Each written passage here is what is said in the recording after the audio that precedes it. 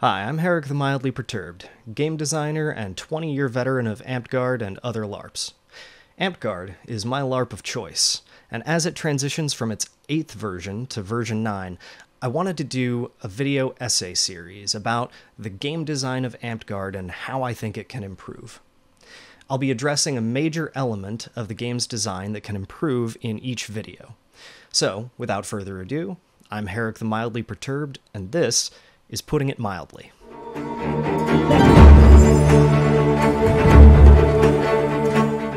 To put it mildly, armor in Amtgard has a problem. Among players with armor proficiency, not everyone actually wears armor. That makes sense. It's heavy and it's expensive. So you want to reward the players who choose to wear armor. But then you have a problem. If a player's class is balanced on the assumption that they're wearing armor, then the class is going to be underpowered if you choose not to wear it.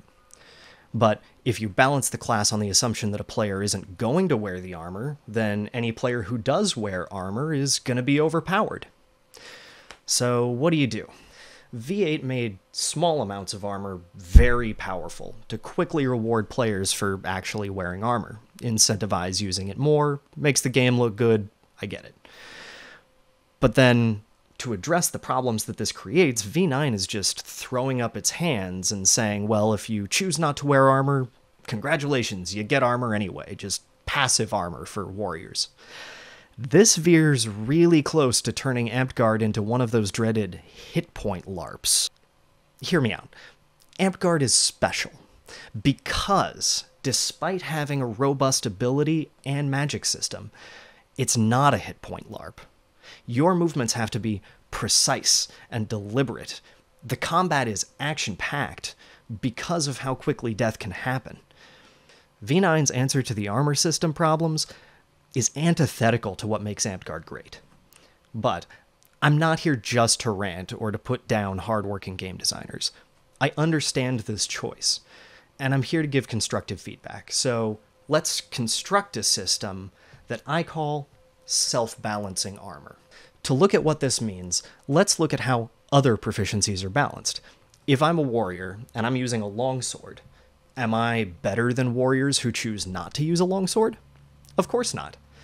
I use a longsword, so you'll use a shield. And now to get around your shield, I'll use Florentine, 2 swords, or a flail, or I can go find someone with an ability that destroys your shield, like any level 1 archer. We'll describe this sort of rock, paper, scissors that's going on as counterplay.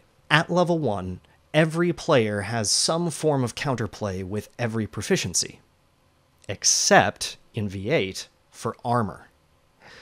This is the core of the problem. Armor proficiency is available to many classes at level 1, but it more than doubles your survivability, and almost no class can effectively counter it. And armor-related abilities in V8 and V9 ensure that no one ever really gets counterplay at higher levels. Do you want to overcome armor wearers with engulfing effects? Nope. Do you want to destroy the armor with abilities that specifically say they're armor-destroying? Oh, sweet summer child, how dare you think that your abilities should actually do what they say they do?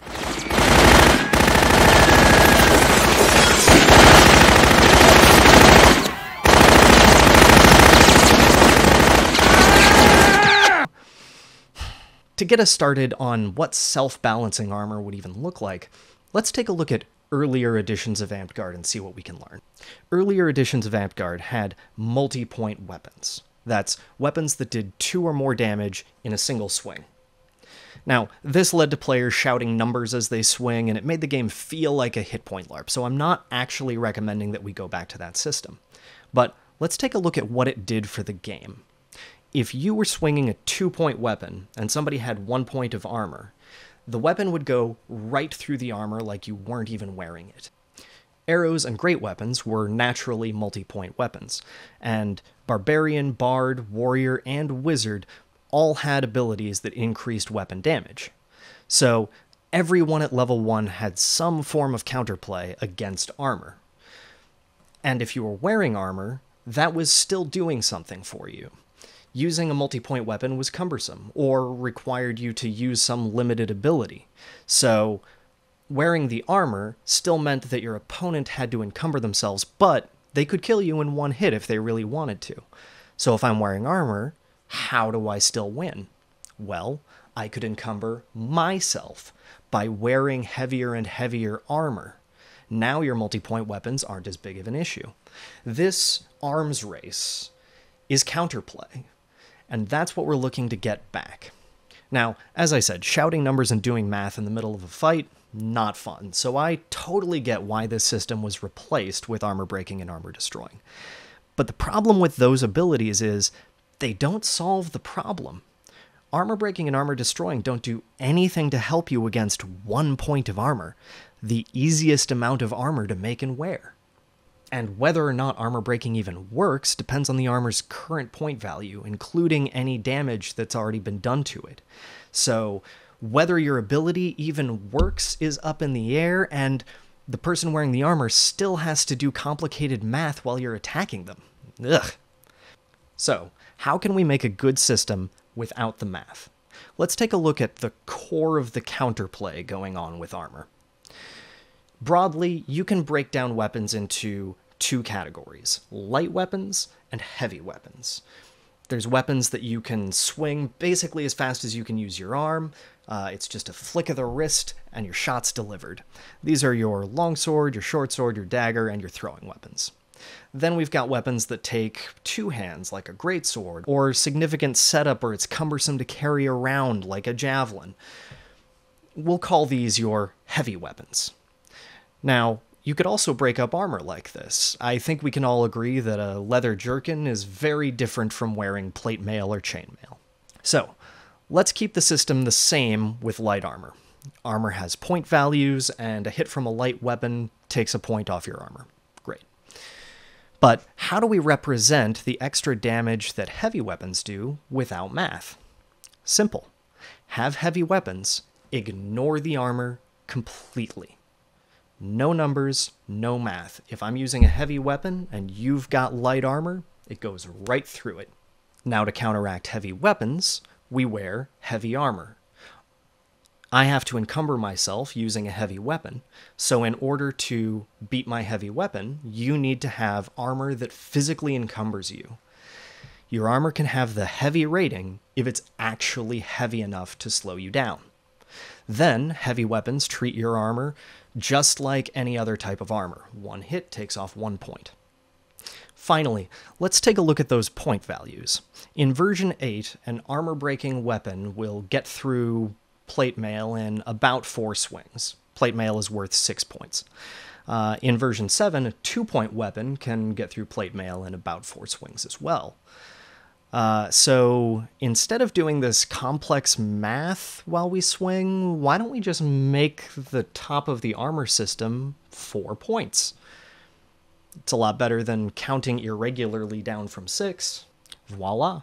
Less math for everybody, and the top of your armor scale is less invincible and unbalancing. So now, at level 1, light armor is balanced because everyone has some form of counterplay to it, and heavy armor is balanced because it physically slows the wearer down when they're using it. Great! But wait, I hear the rebuttals already. If you make armor less effective, fewer people will wear it, and we want people wearing armor. It makes the game look great. I agree. So, how can we keep armor balanced and still get more people to wear it? Here's where I'm going to take a page from V9. We need to lower the barrier to entry for armor. For starters, let's get rid of any reference to period materials. I know this will make some people upset. I used to be one of those people. But trust me, let's just follow along, you'll like where this goes. When you rate armor, the first point comes from just representing armor. Does it look like you're wearing armor? That means aluminum, that means pickle barrel, heck, if you want, it even means cardboard covered in tinfoil. Anything where somebody looks at them and, yeah, that's armor. 1 point. Great. The second point comes from making it look good. That's your superbly stitched or inlaid gambesons, your heavily tooled leather, or, you know, extra embellishments like riveted chainmail or 14-gauge heavy metals, whatever. You put extra effort into making or wearing your armor so the game looks better for it. Bam. That's your second point. Then your third and fourth points come from how cumbersome the armor is. Rigid, does it stop you from moving? And heavy, is it heavy enough to meaningfully impede you? If your armor is really physically heavy, that's how it gets the heavy property that I described earlier. Now finally, what about a player who wants to engage with the entire armor system? Say they really want the heavy property, but they're physically unable to wear armor that heavy. Or maybe they just can't afford it.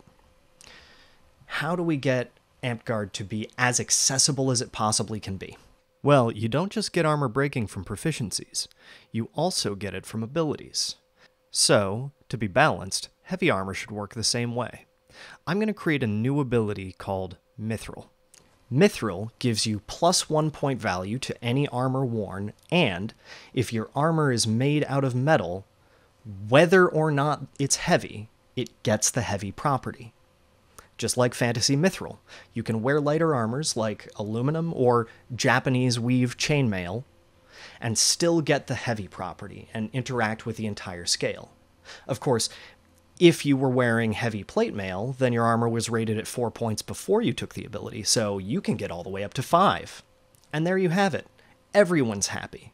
Somebody who wants to use lighter materials and interact with the armor system can get all the way up to 4-point heavy armor, and somebody who wants to physically encumber themselves has an even higher upper limit than that. It's a win-win. So, to recap, armor is rated 1 to 4, and weapons that are encumbering to use, or have special abilities with them, will go right through armor like it's not there, but armor that is heavy enough to be encumbering will stop those weapons. Then there's a high-level ability that allows you to get that heavy property without having physically encumbering armor like that. Now everyone has counterplay against armor starting at level 1, and all of your abilities work, and you know whether they're going to work as soon as you see the armor. There's links to a detailed description of this system and other development documents available in the description of this video. I hope you check out my other videos. I'm Herrick the Mildly Perturbed, and this has been Putting It Mildly.